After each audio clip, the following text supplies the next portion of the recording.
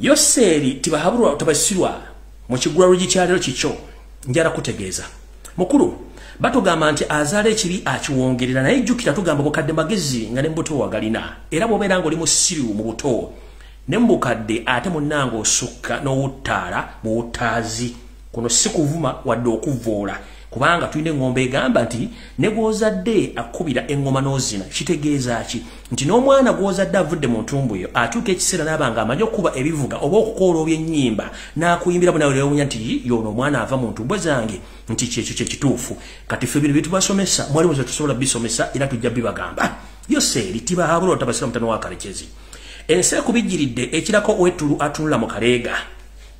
Kubanga toyagala kutegeera nti abantu bakutegedde nti basajja bwe mwayika Windows to the extent temukyagala kulimba kati musula busuzi mu kulimba. Ebbeeyi y'ebintu mu Uganda yeekanamye kyokka oli mu kubuzaabuza abantu. Wetwogerera essaawa zino nze n'abagaba MPC balinaako obuzibu bakole kye baagala kubanga bye baasindikayo bo bamanyi nti twasindika bayaaye. Ebintu bingi biri mutambula mu ggwanga naye abantu basirise. Wetwogerera nze ekintu kye bayita Smile Coffee Deal saagala kiwulira busa bwante. Kye bayita Smile Coffee Agreement obusa bwante. In fact, nina ngendo tuka ngambe nti okay, Coffee Deal weite. Then bannayuganda mulyoke mutegeere nti ensi si yammwe. Bwe munaazuuka mulyoke mutegeere nti ensi yammwe mujja kutwala omusajja Uganda bwe simufungize. Buli kimba kibajjeeko mugawumbidde. Amasannyalaze bagaseera mu kigawumbidde. Ebyokulya babiseera mugawumbidde. Amafuta galinnya mugawumbidde. Babataddeko emisolo gy'amayumba mugawumbidde. Ettaka balitwala mugawumbidde. Basomba basajja n'abanyalanda okubayingiza Uganda bajje Kongo mugawumbidde. Bakuba kumatakati wadda asobola okwogera mukuba miranga mulinga gabagati mwafiiriddwa kati kababa vuge mpaka nga mutegedde. Nzira bagamba tekinnuma kasitama nga njogedde ensonga zino naye mmwe abagawumbidde nga muloza tuwa wagenda bataasa bagenda batwalako buli kimu mujja kwekanga olugero lwa Bibuli olugamba nti alina akatono kali mujjibwako ne kawero alina ekinene lugenda tuukidde bulungi nnyo. Kati Yoseri munnange musajja gwe wazze n'ogamba abantu jjo wayise basajja bane bakazi basajja banno n'abakazi bonna ba parliament ndaba NR bano bateeke kollo n'otandika basomesa ebbeeyi y'ebintu engeri gyerinnyimu nakyo ekibireesa okulinnya. Yoseri mukulu ndowooza ffenna bw'otulaba abantu naye galooza tetuliiko matu oba otuyita mbuzi. Maama tetuli gooti tetuli mbuzi. Gw'olwokuba nti wayika Windows weetaaga Windows update tolooza ffenna twayika Windows. Ekisookera ddala wagambye nti ebbeeyi ekirinyisiza ebbeeyi y'ebintu nti raw materials mu Uganda teziriimu katugambe ng'ebinazi era tebiriimu. Era n'ogamba nti omanyi ono musajja talimbi asula mpigi ku bikondo yagambye ekiviiriddeko ebbeeyi ya sabbuuni okulinnya nti ye ebinazi mu Uganda tebimala raw materials tamala.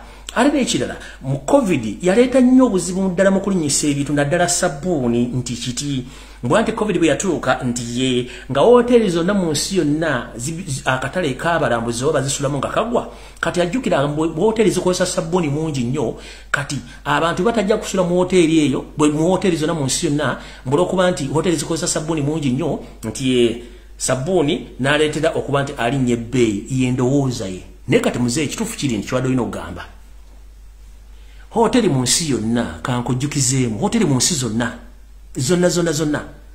size zikozesa sabbuuni obungi bwazo abantu ba individu bakozesa sabbuuni kubanga waliwo ne hoteli ezimala omwezi nga tezifunye wadde bagesti tekisookirako. Ekyokubiri bw'ogamba nti sabbuuni yalinnye olwokuba nti hoteli zibadde tezikola akafu sabbuuni yalinnye olwokuba yalinnye mu Uganda olwokuba nti mmwe kennyini mmwe buddukanya bizinesi za sabbuuni. Bidiko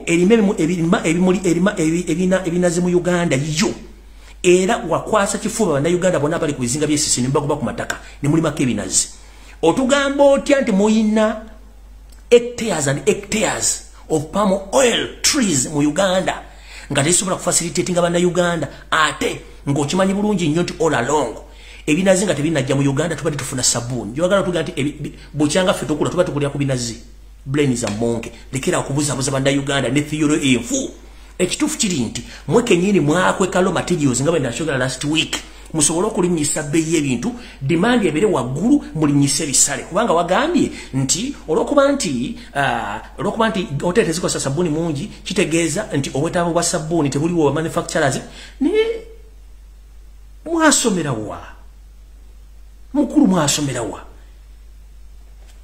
Simple logic eri nti singa wabadde tewali raw materials mu Uganda then tukiriza ba importers ne bayingiza ebintu ebyo ne tubifuna katale katolo kuba nti mwalagira ba importers ne mba block ni okuyingiza ebintu ebyo mwene mubesinga kubyammwe kubanga business zammwe that's why ebintu bino byalinye kati mwe mwaddira business zammwe nga bidiko ne mugigamba toddamu okufulira raw materials ne mugisiba nodira abantu abalina capacity esobola okuyingiza sabuni mu Uganda okuva Tanzania ne Kenya n'ensendera nobagana okuyingiza material ne finished goods za sabuni nozi blocking kati gologambo simanyi demand iri ne mukuru kitegeza nti demand bwe bangeri waggulu ne ba manufacturers kibetagisa okufuna ebintu bingi nnyo katale bisobola okukola ki okumala abantu kati golinge yagambye nti engeri demand jeri waggulu ngate materials ezikola ebintu bino teziriwo kitegeza mbo ba manufacturers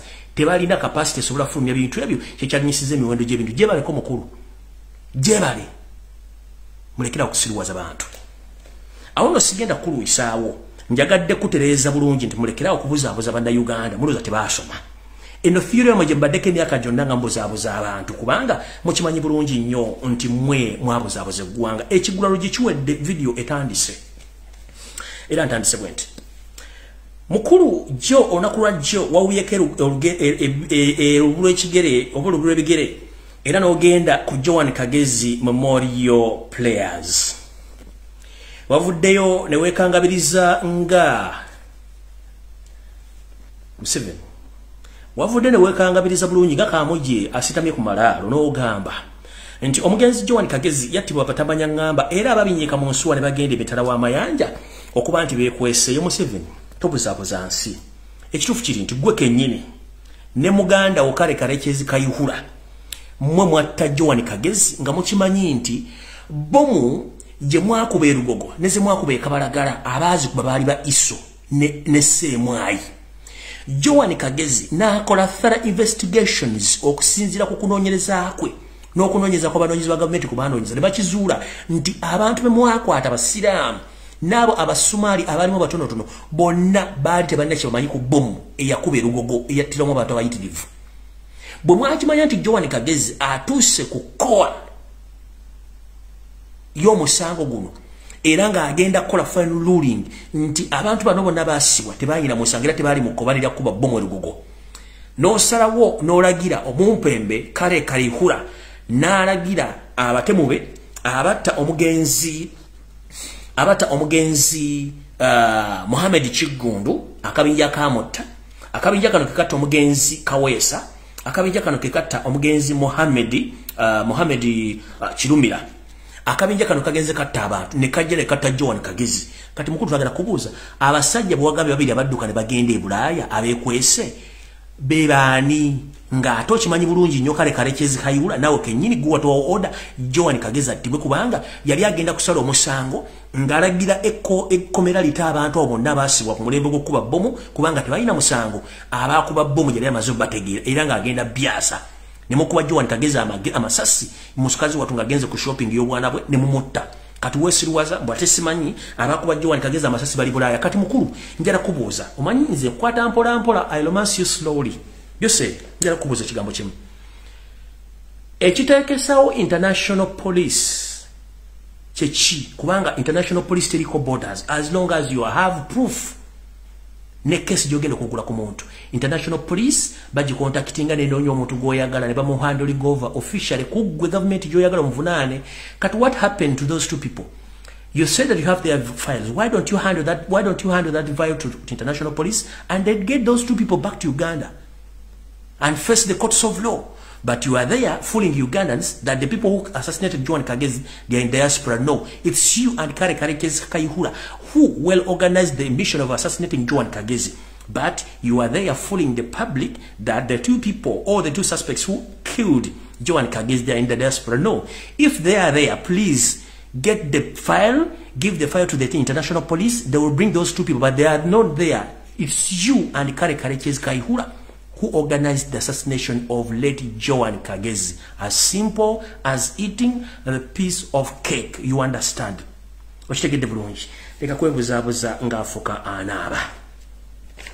Ekyo nkimaze kati tugende ku nsonga endala. Ensonga endala yino.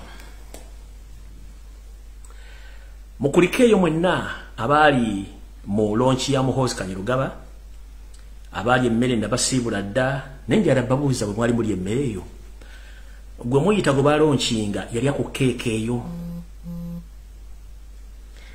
gwe balaunchinga nga presidential candidate oba Muhoozi project yali akukeeka eyo bayanywa ku kintu na ku mbaga eyo era birthday kyagenda mu bitundu bimeka bya Uganda bani abagibeerako kyembabooza kati bwe mba mwagala okutegeera who's Munyarwanda and their mission mujja kutegeera bulungi era njala kubuuza